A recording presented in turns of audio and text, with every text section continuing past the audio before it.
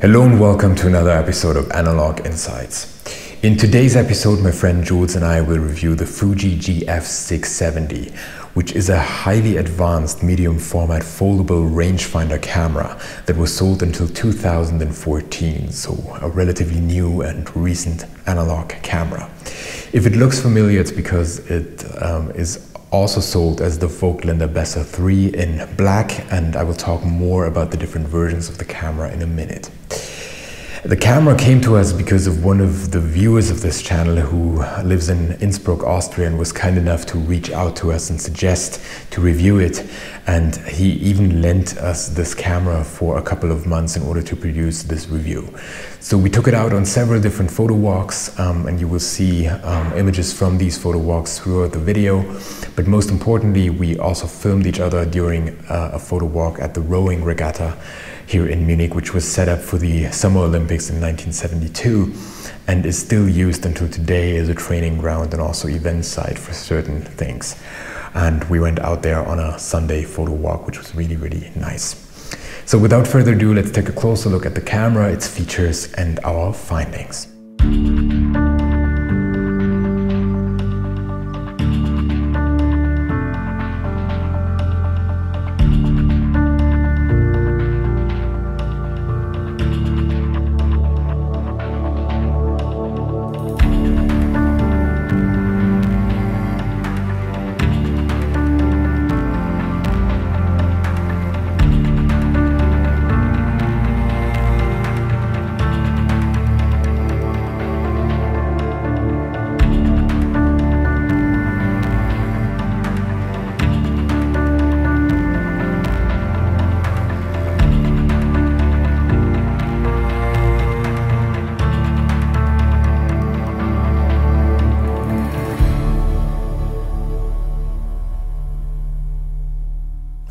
The camera is considered one of the best medium format rangefinders ever produced. It comes in three different versions: the Voigtländer Bessa III in black, the Fuji GF670 in black for only the Japanese market, and the version you can see here, which is the same camera, the GF670 in silver, but produced for international markets.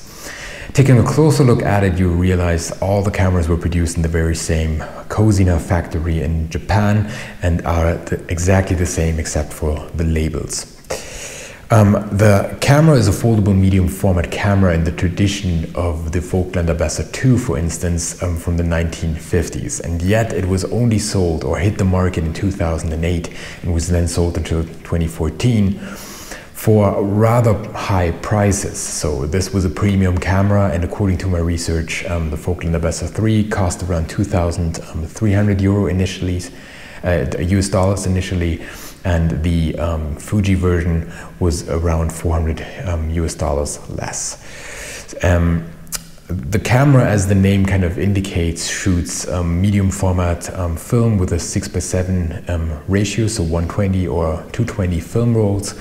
But what is really nice, you can also use a selector inside the camera to switch it to the 6:6 square image ratio and basically shoot this here as well.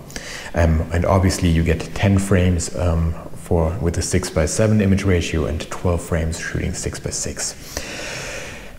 The camera only weighs 1 kilogram, which is really light, and it's also rather small in terms of size. We will talk more about that in a minute. And that makes it more compact and also significantly lighter than its competition, for instance the Plauble Machina 6.7, which is also a highly regarded medium format rangefinder, but in comparison it feels really clunky and big.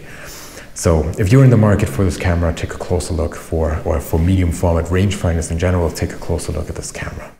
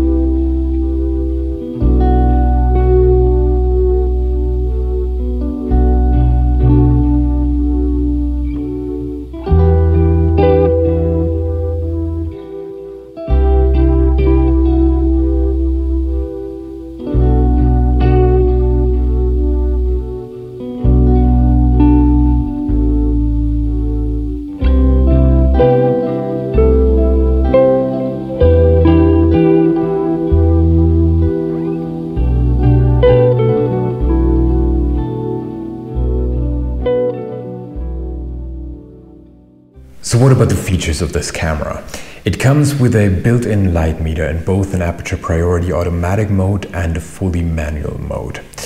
And you can set the shutter speed using the dial here on the top, and it ranges from 4 seconds all the way up to 1/500th of a second plus a bulb mode.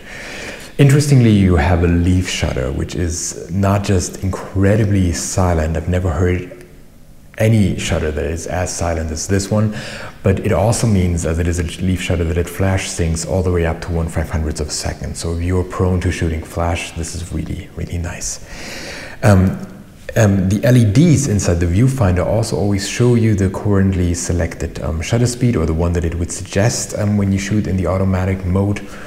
And it would also let you know in case of overexposure if you're in the aperture priority mode and would tend to overexpose your image. Speaking of the viewfinder, it is a wonderfully designed and bright viewfinder. You have really nice and bright frame lines that can be easily seen even in a backlit situation. It is really a joy to use, and it has a magnification of just 0.70 times.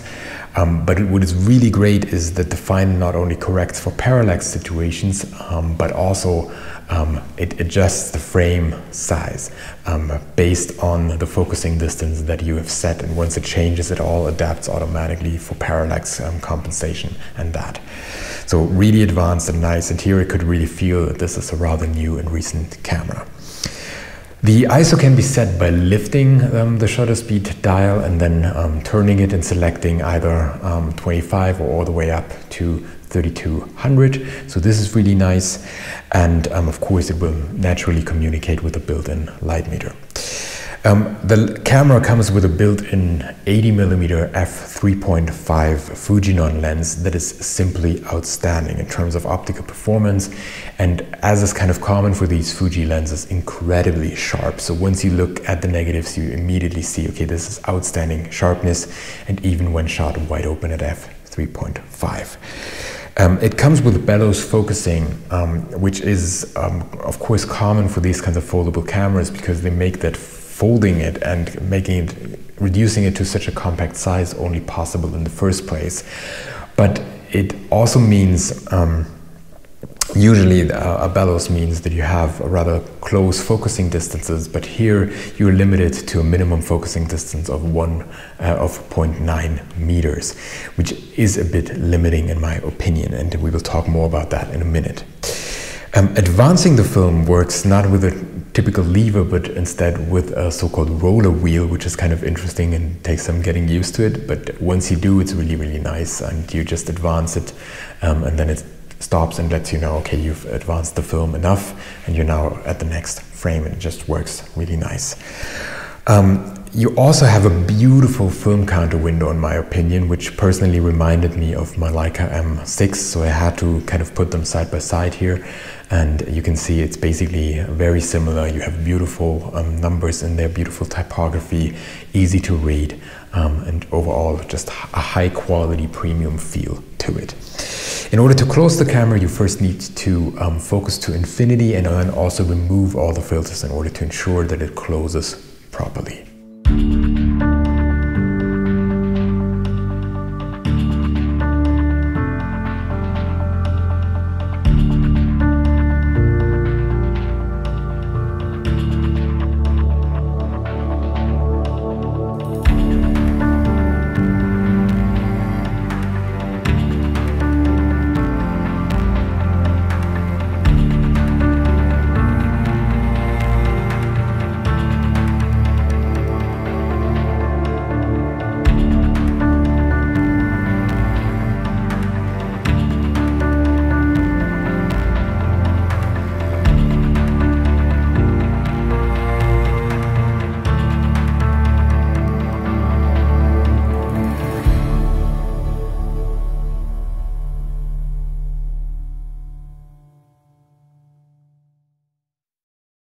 So what are our personal impressions? To be honest, the camera is incredibly small, and I personally expected something much bigger for a 6x7 medium format camera, especially if you compare it to my Mamiya RZ67, or as mentioned before, also the Plauble Machina 6.7.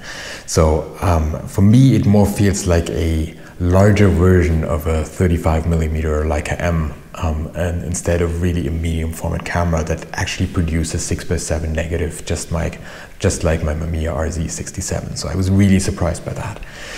Another thing that really struck me is the outstanding build quality. You can really feel all the experience and kind of manufacturing expertise that went into the creation of this camera.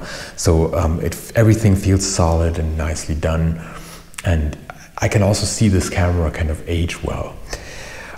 What surprised me most is the quiet shutter sound, and I could personally imagine myself using it during a classical concert, for instance, and just slowly walking around and taking shots and not disturbing anybody, or being part of a practice for during a music recording session or something like that, and then taking shots in the background and not really disturbing people. So this was really surprising to me, that I couldn't imagine a shutter sound that is even more quiet than the Leica M, and here this was really surprising, this kind of leaf shutter. In my opinion, it is ideal for street photography and documentary style photography, but I wouldn't want to use it that much for shooting portraits. Most importantly, because of the 0.9 meters minimum focusing distance that I found limiting, and also because of course, focusing with a rangefinder is always tricky, but once you go in the medium format direction and try to shoot wide open or almost wide open, it is really hard to focus correctly and be spot on here for portraits, especially if you have a subject that would potentially move a little bit back and forth. What I personally liked is the built-in lens and the quality you get out of it, especially or even when shot wide open at f3.5, you get incredible results, extremely sharp, down into every corner of the frame.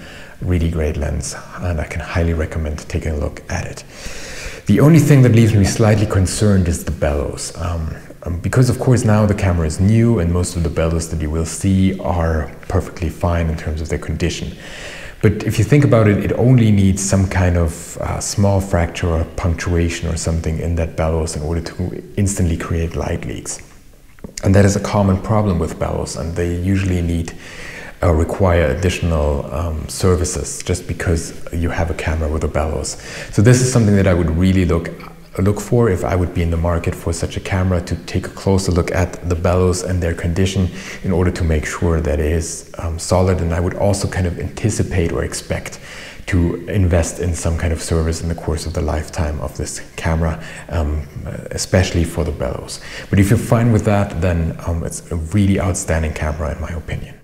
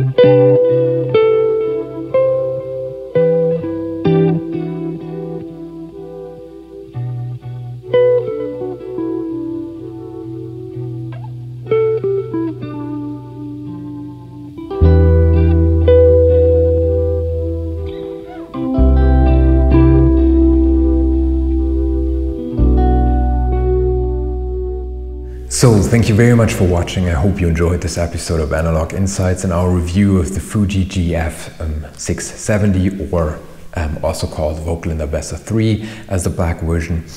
If you enjoyed this video, please remember to like it and maybe even share it with your friends. And if you want to see more videos like this, please subscribe to our channel.